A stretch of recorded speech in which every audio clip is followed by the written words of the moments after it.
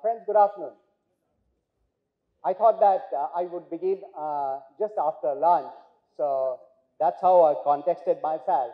But I think the point still holds. The media today is not only a newspaper or a television channel or an online platform. And media is far more broad-based today. I'll set that with an example.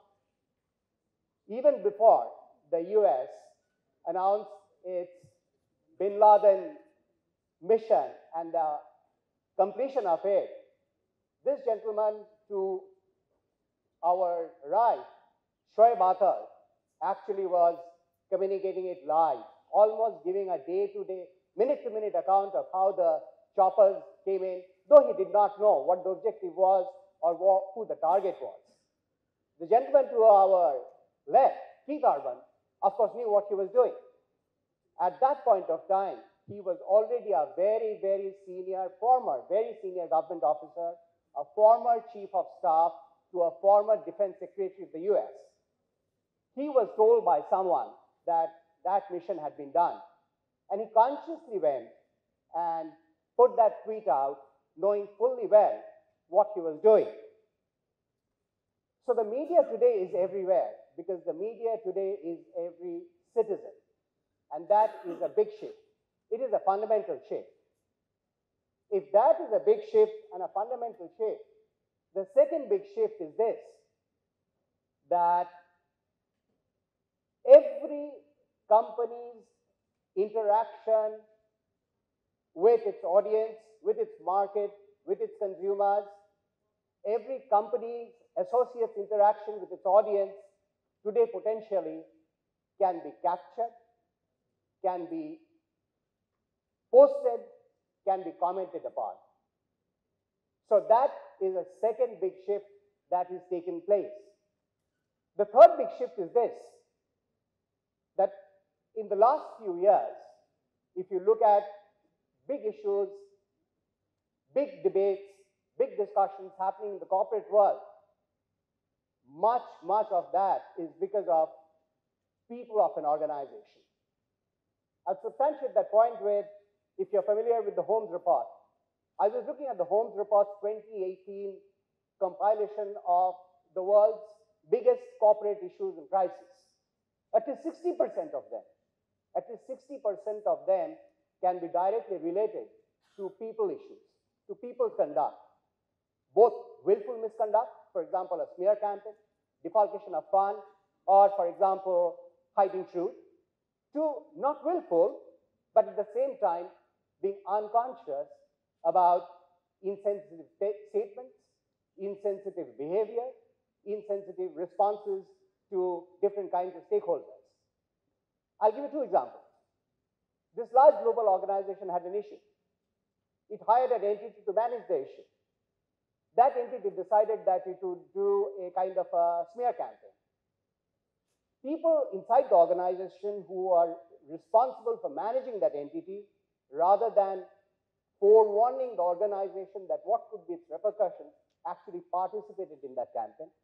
And reports are that the head of that team actually ultimately had to lose her job. A second example of what an insensitive, not willful, but being insensitive can do. Here was this organization already managing inside an issue, real serious issue, and suddenly one of its senior people gets onto a television channel and in the course of discussion on that issue makes this comment, people are talking about us as if we have murdered babies in the cot. Murdered babies in the cot? That was an insensitive comment, and what was a chatter actually flared up into an inferno. So that is a third big shift, and I would actually submit that more than products and people, more than products and processes, people today are central to a company's reputation or its ill repute. And that is where comes in corporate governance. Corporate governance is usually seen as a system to manage, a system to govern, conduct fiduciary responsibilities. I would think corporate governance has to expand. If people are central to that issue, to actually governing people, schooling, coaching, making people do the right thing at every workstation, at every moment, even without being supervised. And if that is so, then corporate communication becomes central to corporate governance. Why so? That is because corporate communication as a discipline has visibility in the entire organization. Manufacturing, marketing, sales, research, finance and accounts, corporate communicators have visibility throughout the organization. That's first. Second, corporate communications are actually networked right from the floors to the CX offices. Think about it. You're all corporate communicators here. We're all corporate communicators here. We use this visibility and network to actually create the narrative for our organization, populate it, and communicate on that narrative. I think the same visibility and network now has to be deployed into actually helping corporate governance, governing organizations. I'll give you an example. Very often we can notice, let's say, aberrations or deviations from what the company's stated policies, behavior, practices are. We need to speak out on that. I'll give you an example of a corporate communications team which I know of who did it. The company had gone out and launched a product, much anticipated for a long time, which had captured the imagination of everyone. After the launch of the product, a particular batch of that product, section of that product had a problem. The company was responding, but the corporate communications team thought that the organization needed to demonstrate and act on it with far more alacrity than it was demonstrated.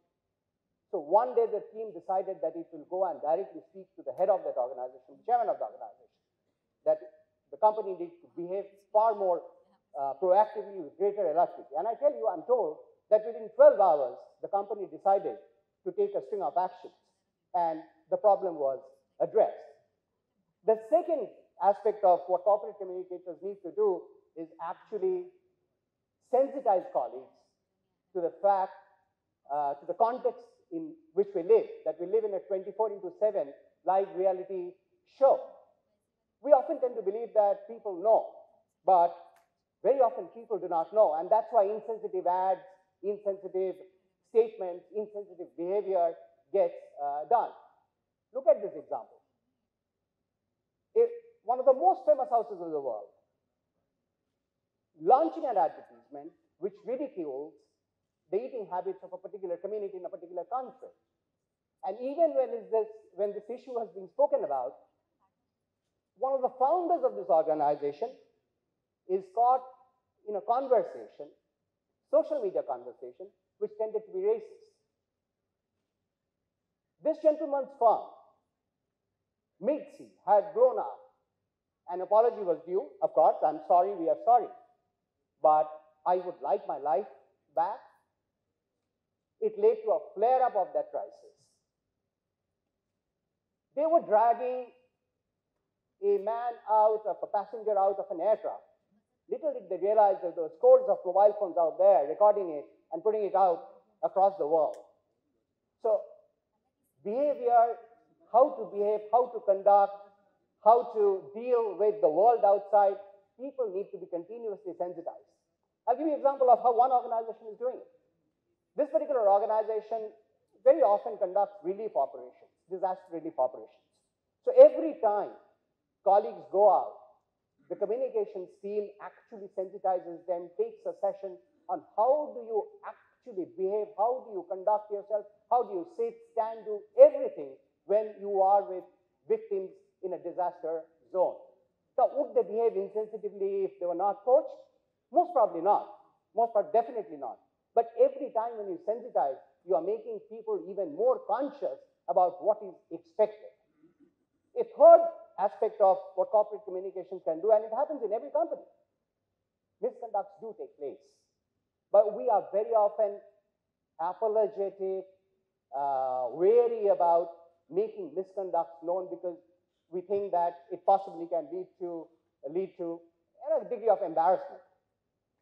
Some companies think a little differently, I can give at least one example of a multinational, 200 years now, which has found a very subtle way of also making misconduct known inside the organization. And as an outsider, when I look at that organization, I very often, in most cases, when generic issues have been debated, I have found that that particular organization has not been called out. So there must be something right that they are doing. Now, these are the do's. But to do these do's, I believe that we corporate communications need to ourselves impose on ourselves a certain behavior pattern. And the first of them is to act as an internal activist. How so? I'll give you an example from another organization. Now, through their ORM, this particular organization, the comms team in the organization came to know that a video had been put up of a particular product, and there was a complaint on the quality of the product that video showed by. So the comms team took it to the marketing guys. And the marketing guys very categorically said that there's nothing wrong with the product. The product cannot even behave in the manner in which the video is trying to sort of demonstrate. The comms team very quietly put its foot down and said that while you may be saying so, what we want is that an independent test be done as per norms, a test done at an independent lab, and we want to be armed with the report. At the comms team's insistence, it was done. The product, of course, was fine. So, behaving as an internal activist inside organizations. The second behavior is this, that we usually tend to trust. Everyone is trusting. But even as we trust, we need to test. I'll give you an example of what can happen when you trust but do not test.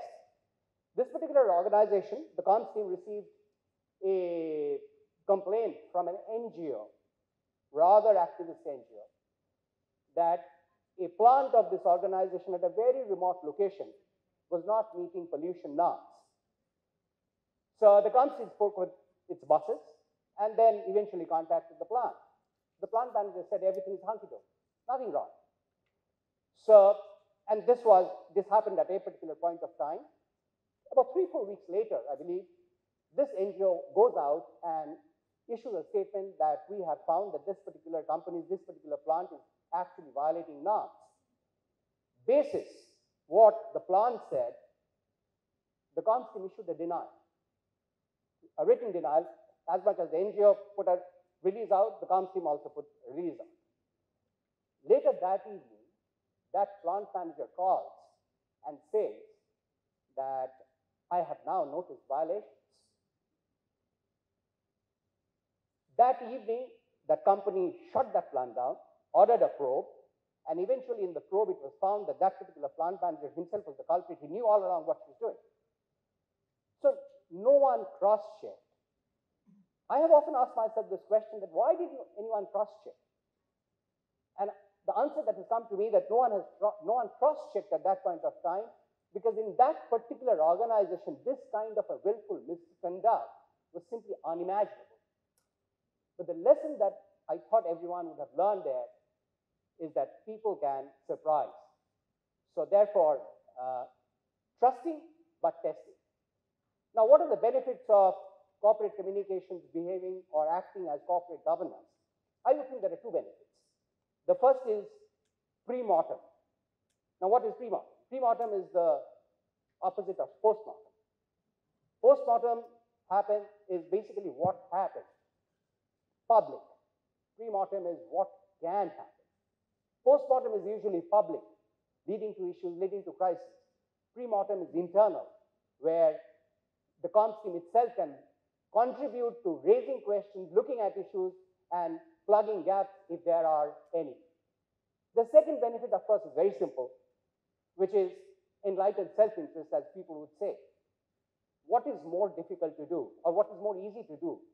Stopping a bad story, which has gone bad, gone out, or stopping a story from before it has gone bad? I would think it is much more easy to stop a story before it is going bad rather than when it is already gone bad. So to sum up, media is every individual everywhere. We companies unconscious to ourselves, are actually in a 24/7 live reality show. Anyone can post, anyone can capture, anyone can comment on any occasion of a company's interaction. And usually people give vent to an experience as a negative. In recent times, it possibly is that people are the new problem. Corporate governance should extend to governing people behavior, and corporate communications has a role in corporate governance in watching, listening, speaking up, in moving from media training for some to behavior training, plugging ourselves along with our HR colleagues into behavior training for all, making misconducts known in a very subtle manner. Our behavior should be, our own behavior should be that we should be the internal activists in an organization. As an organization, as a discipline, yes, we will trust, but we must also test. And the benefits of corporate communicators acting as corporate governors is basically that the organization gets to do a pre-mortem and stories get stopped before they have turned bad. Finally, to conclude with just one anecdote, and it's a personal anecdote. I was once in an organization which had a process about announcing its pricing decisions. So on one occasion, a colleague called and asked me whether we could deviate from that process. I eventually gave in, and he said that market conditions are very difficult. And we made a decision, we made an announcement. Later in the evening, I was going home. So my MD calls and says that I believe we have deviated from our pricing announcement process. So I said, sir, yes, the business was requested. He said, who in the business? So I said that the business. He cut the phone. But before that, he asked me a question, which this happened about 10 years back. It still rings with me. That Debasis, who is the gatekeeper? We corporate communicators are also gatekeepers of our organization. That's why corporate communications is also corporate governance. Thank you.